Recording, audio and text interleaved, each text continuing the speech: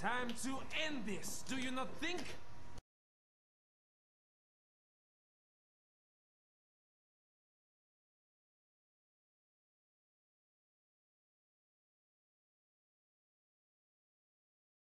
Hello guys, French Repair here. So today I will talk to you about Daniel. I will try to teach you how to play with him against God Squads. I will not show you like you can win most of your matches with any deck, honestly. Like you don't even need a good deck, at least on PS4, against most of the teams.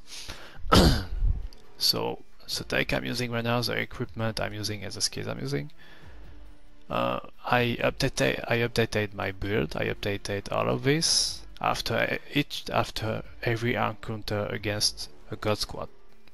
After playing against a god squad, you learn things. Okay, you see weaknesses in your build, and then you change things in order to, counter that. So I've learned that even if you're playing one mastermind, you should always pick things from the other masterminds. So when you play as Annette, basically you just spam with her. Okay, you spawn a lot of creatures. You just keep spawning stuff in every room, you know.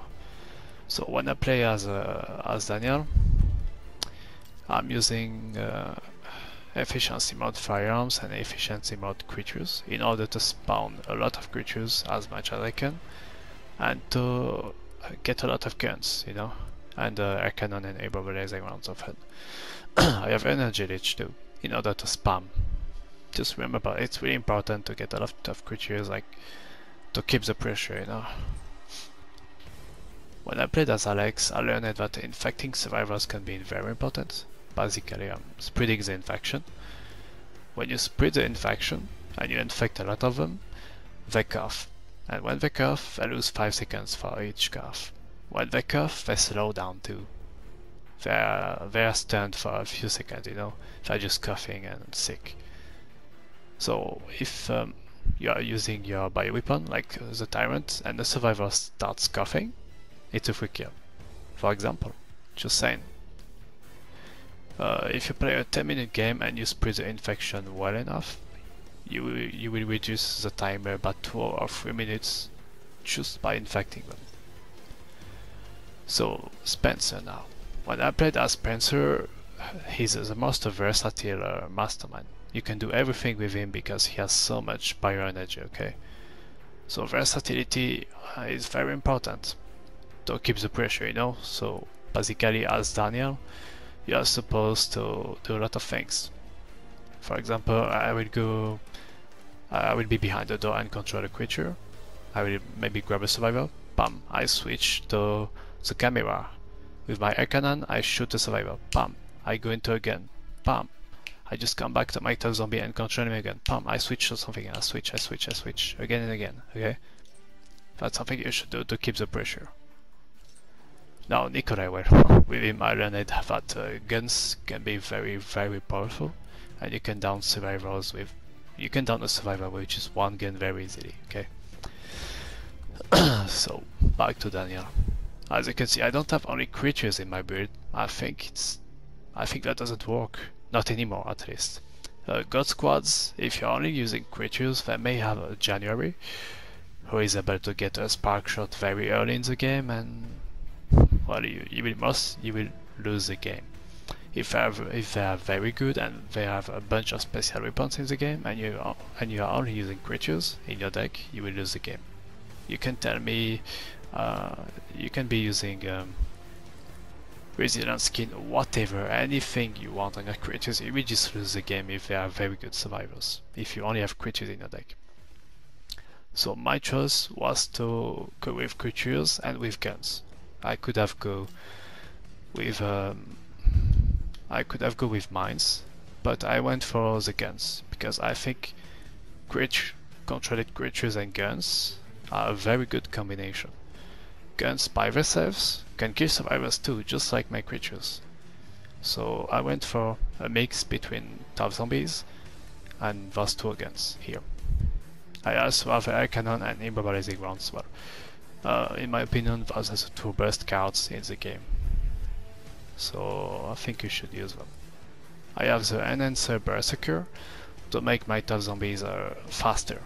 And by being faster, I can prevent survivors from speed running more, okay?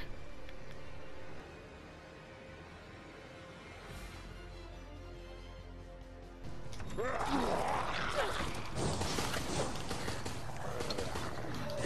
pen of fate awaits right in the final line for you.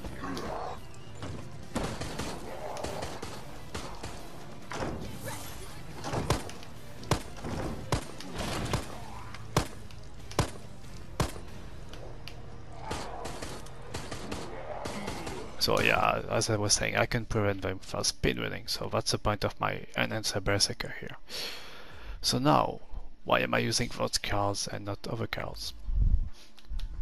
For example, Crawling Zombie, Zombie Infectious, Theater, Jester, Parasite Armored Zombie, Zombie Dog. All those creatures, they are too weak. You can have resilient skins 3, 2 and 1 that will kill them very quickly. Very good players will kill all of those creatures very quickly and gain time from them, and that's not good. When you play as Daniel, you should be controlling every creature which spawns on the map, at least I mean if you can, obviously, okay? And those creatures are too weak, they will last 1 second or half a second against good teams. That's why I don't use them. I would recommend using Tough Zombie Infectious or Tough Zombie because they are strong enough to last at least a few seconds against very good teams. That's why I'm only using those two.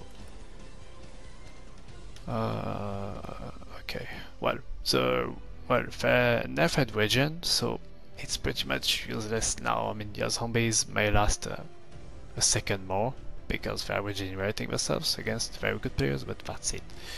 It's not good anymore. I don't need this because in my presets I have infected zombies, and I also have a Tough Zombie Infectious. Okay, so that's my deck. Now my equipment. Well, I rely on creatures most of the time, so because of that I have a Razor Claws 3. That increases the attack power of my creatures. And at the same time, so the more damage you get on survivors, the more infection you get too. So by using Razor Claws, you infect them more and you get more damage. That sounds good, right? Well, it's good. I can tell you it is.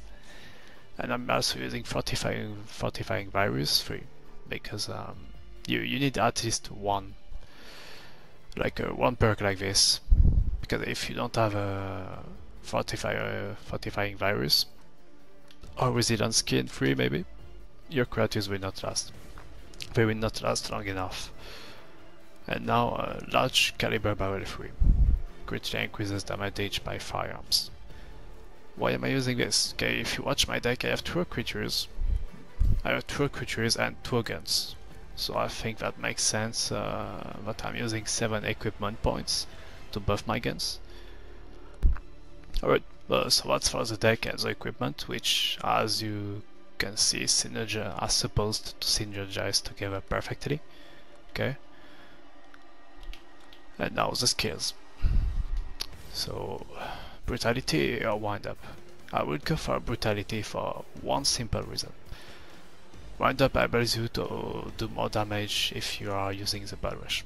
Thing is, when you hit a player with the hook punch from the Bell Rush, he will be stunned after that for a few seconds. And you will be able to punch him a few times and down him anyways.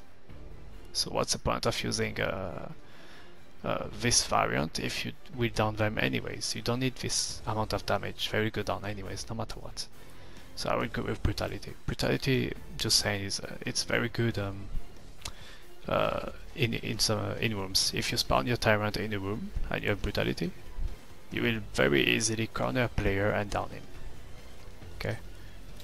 So now vampire or render.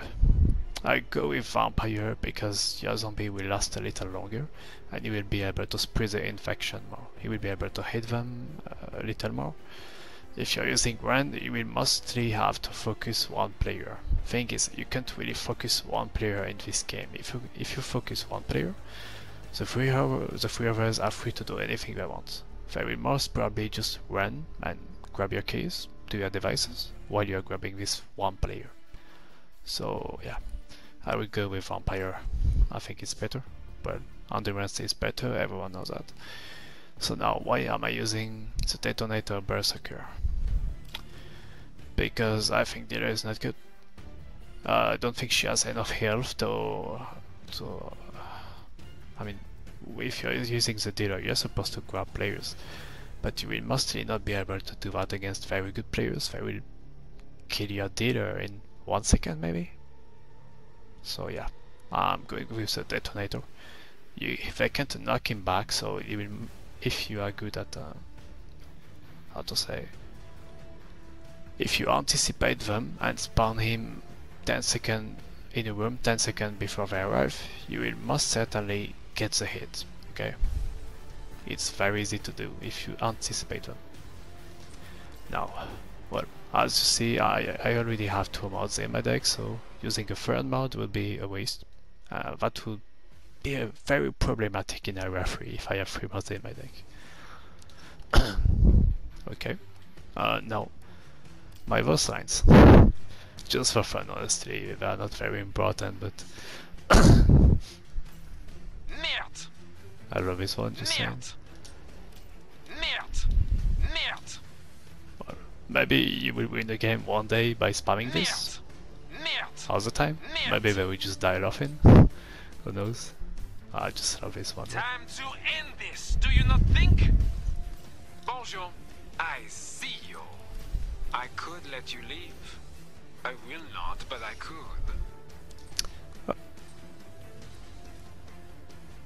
Something I just noticed.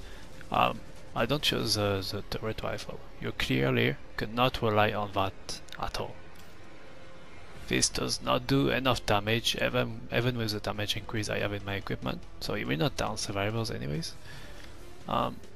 Because you're not controlling it, it's not consistent at all. Most of the time survivors will just get 20 seconds from it. They will also get, you will probably get a few shots on them with that, but that's it. That's not good enough, that's not good enough against God squads, okay? So I use the high caliber rifle. This relies on your accuracy, and that's it. It's you control it, so that's you. If you miss, it's your fault, you know? Same for the machine gun. Both are extremely powerful, okay? And yeah, that was just a little thing. And here's the energy leech. This might be good, but I don't know.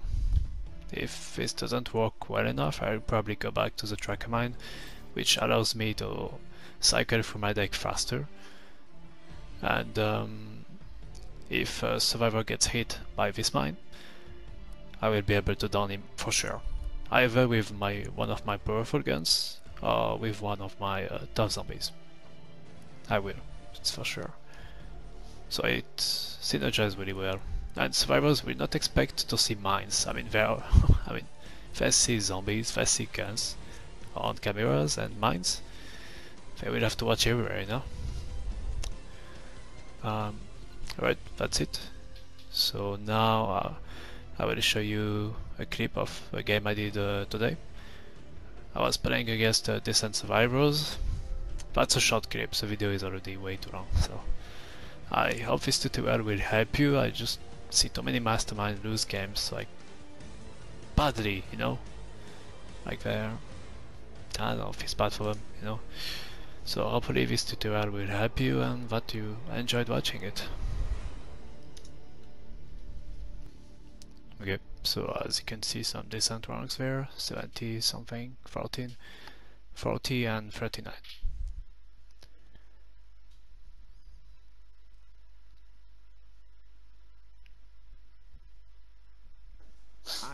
A lot of guns in my hand. That's a very good thing. But today, I see something new. There is always a higher madness Just that can be found. right now I'm just watching the map. See, watching the map is very important. You should always do it. Okay? You get fair locations for free by doing that. See, no hesitation there. If I can get even just one survivor with the goop or with the air cannon, I do it. Sometimes it's easiest just to do Very things good combo yourself. here. Goop, then a grab.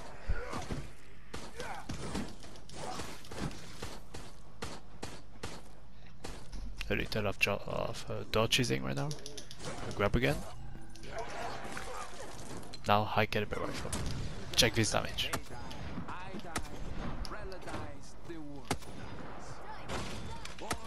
Boom, headshot. Almost 600 with an headshot on Geo. How the fuck does this thing work?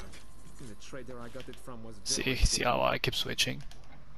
Guns, mines, control zombies. Right now, control zombie. She's by herself. So she will go down no matter what. She can't do anything right now. It's a bit sad. Very bad decision from her right there. Oh, easy dodge, easy grab. Combo here. A grab, runs the machine gun. See? It's very quick.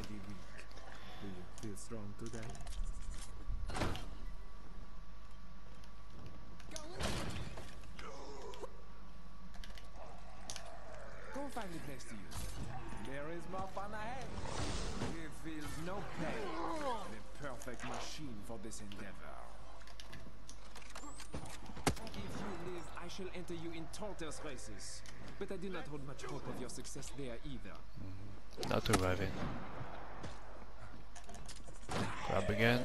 I control the zombie to make sure that I get the grab, that Sam doesn't help him. Perfect machine for this endeavor. Yeah, I was just using my voice lines at this point. It was a win, it's obvious.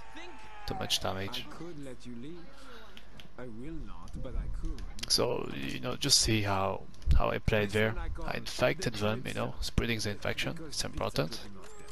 I did a lot of damage by using guns, similar to Nikolai. I used different cards, and I switched very often from the camera to a control zombie to, you know, keep switching. Just versatility, as I explained. And I had a lot of pyro energy, you know, because of my tour mods. I was able to spam consistently, you know, use a lot of different cards and keep the pressure on them, you know. So that's my build here. That's a good example of how you should make it work. I hope you enjoyed the video, and especially that this tutorial will help you in your games if you play as Daniel. Hopefully this might change your perspective. If you thought that Daniel was bad, maybe now you can possibly think that he can be viable against good teams, right? Thanks for watching. Bye.